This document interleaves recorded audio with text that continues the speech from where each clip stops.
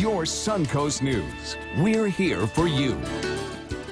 Recently, a teenage athlete in Sarasota died of a heart condition called myocarditis. And here to talk about what causes this condition and the warning signs is Dr. Dean Sutherland. Thank you, Dr. Sutherland, coming in. This is very depressing, though, to hear about a teenager losing her life. Absolutely, and a wonderful girl from all reports. She was just fantastic.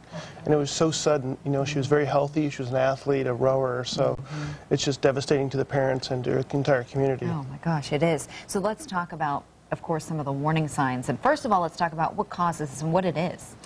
It's an infection or inflammation of the heart muscle itself. So, you know, the heart pumps, 60 to 100 times a minute your entire life.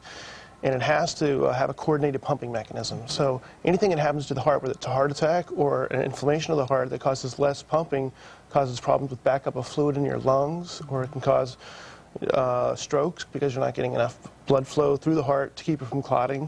It can cause lack of oxygen to your brain. It makes you feel very fatigued and tired.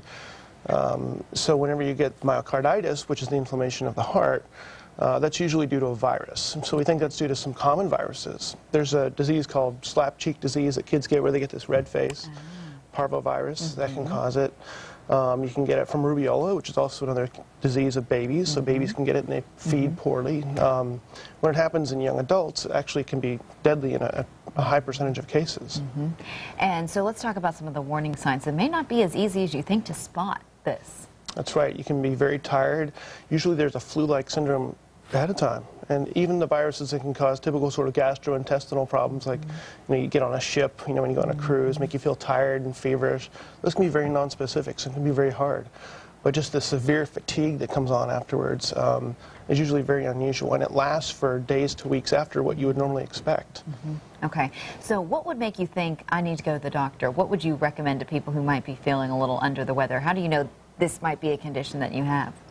If you're feeling like you have extended illness, if it's not just a couple of days, if you feel like you have mono or mononucleosis, and you're extremely fatigued, if you feel like you just can't get out of bed, you can't do anything, then you probably should go see your doctor. And if you're having shortness of breath, you feel like you're not getting a deep breath, that would be another possible sign. What's the usual prognosis?